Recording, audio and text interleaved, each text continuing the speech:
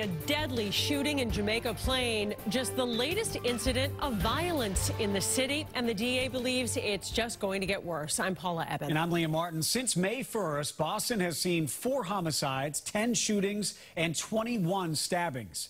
As WBZ Chief Investigator Cheryl Fiandaca shows us, the DA believes the warm weather will make it even harder for police.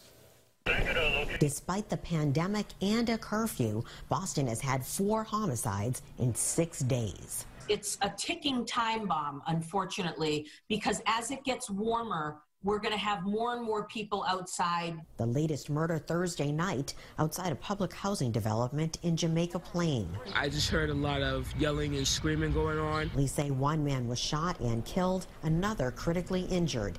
At one point, the crowd turned on police at the scene.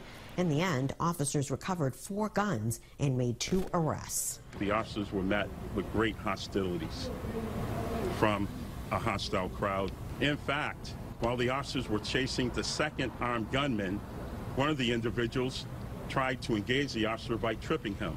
That man was arrested also. Boston police crime data for 2020 shows an uptick in homicides, shootings, robberies, and domestic violence assaults as compared to the same time last year. Some of the cause, DA Rachel Rollins says, is due to historic unemployment and the summer-like weather. But as for the people released from jail during the COVID-19 crisis, we believe that there are very, very, very small percentages that have been released on COVID-related motions that have then gone out and made bad decisions again. I can happily say none of them have committed any of the 4 homicides, for example, we've seen in the last 6 days. Rollins admits that some of those released have committed nuisance crimes. She says her office, along with the police, are working to target those who are responsible for the violence and says she's focused on being proactive.